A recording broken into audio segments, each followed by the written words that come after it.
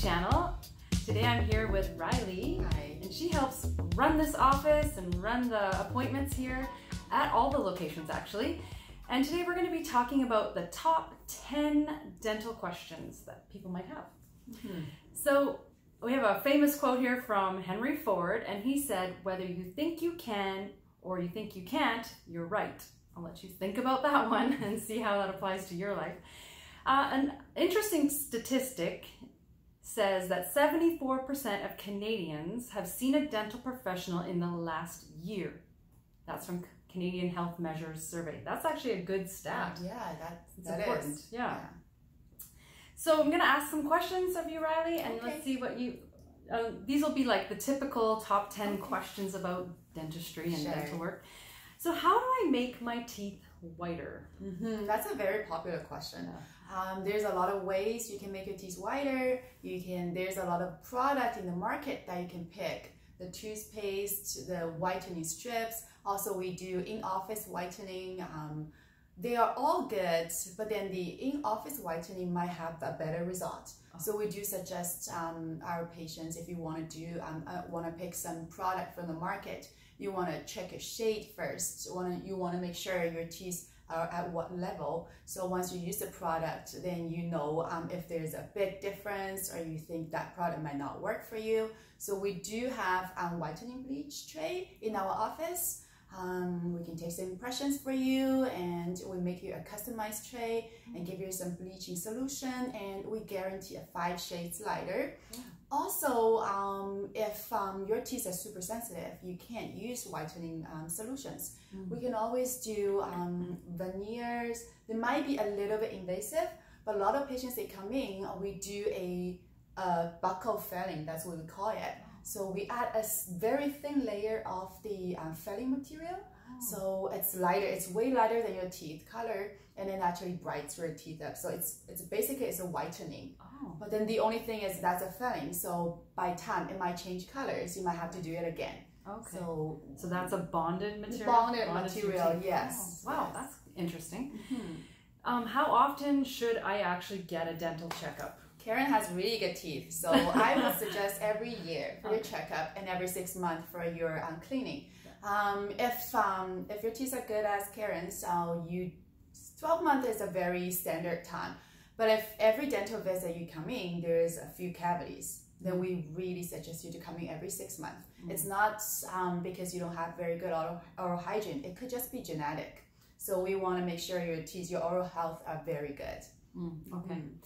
And what are the best ways to practice good dental hygiene at home? Yeah, well, there's a lot of ways you can do. The standard way is you brush twice a day, and then you floss, you rinse your mouth with mouthwash, and then stop eating after you're brushing before you go to bed, and then don't eat a lot of sweet food, and then stop drinking too much pop. No, eat healthy food. Diet also play a big role into your oral health.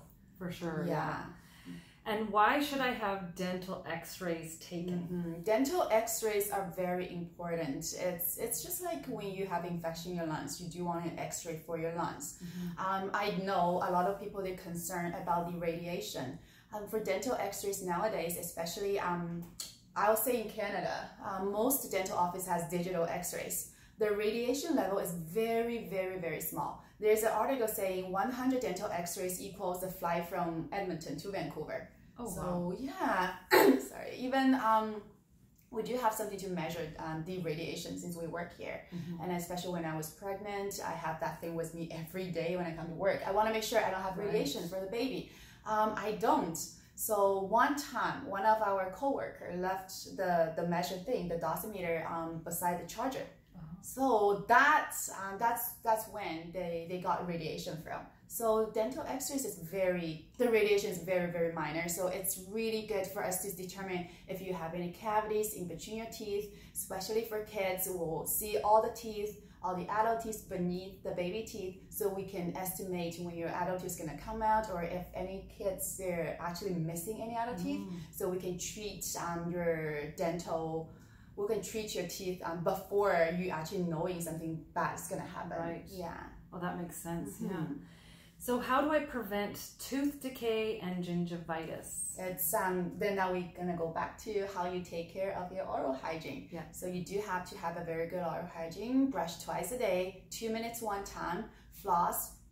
If you can, use mouthwash. Okay. Also, I do notice when people brush, they don't brush half on the teeth, half on the gums. So that's really important. That's where your sensitivity, your cavity starts.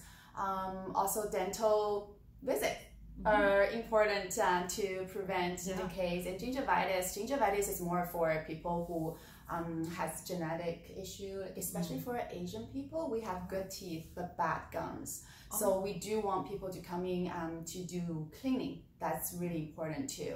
Yeah, and then if you can follow your dentist's suggestions and then take good, do very good oral hygiene procedures at home, I'm pretty sure like it should be like very minimal, because gingivitis, 75% of adults has gingivitis. Oh wow. We just have to work hard to minimize it. Oh wow. Yeah.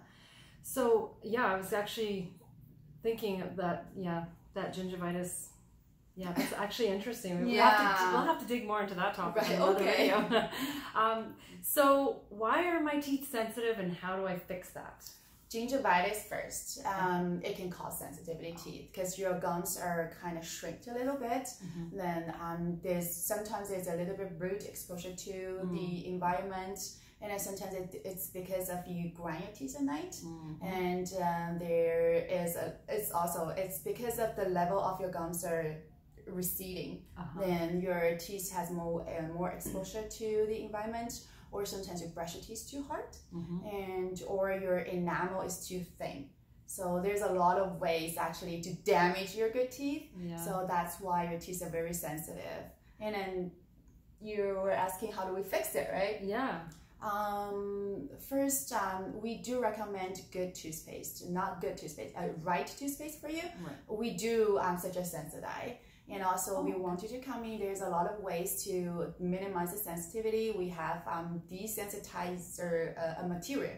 We put a layer on your tooth and then leave it on for 1 minute. And I usually tell patients don't brush for 24 hours. That usually works for a few months to reduce the sensitivity. Or you can actually do a little small filling to cover up the exposure place. And then it's pretty much like a permanent solution for that. Okay. Yeah. Wow, so many different things I had no idea about. So why should I consider dental implants? Dental implants is the golden standard for now to replace a missing tooth. Of course, we say your own teeth are the best. But if you have a missing tooth,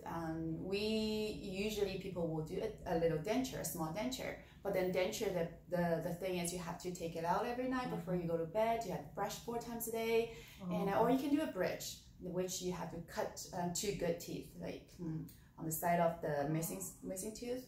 Then it's pretty much cost the same as implant. So implant's gonna be a permanent fix. We put that implant in your mouth, the missing space, and put a crown on it. And then you never have to take it out. You just brush normally, floss normally. Just come to the dental office, check every year to make sure the implant is good. Right. Okay.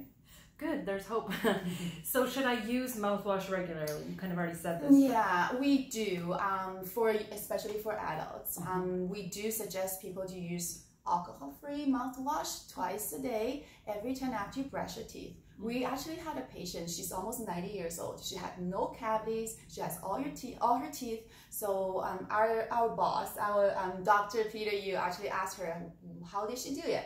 She said she actually brushed her teeth with mouthwash every day in the morning. And so that's why we think mouthwash is really important. It goes everywhere, especially the places it's hard to reach.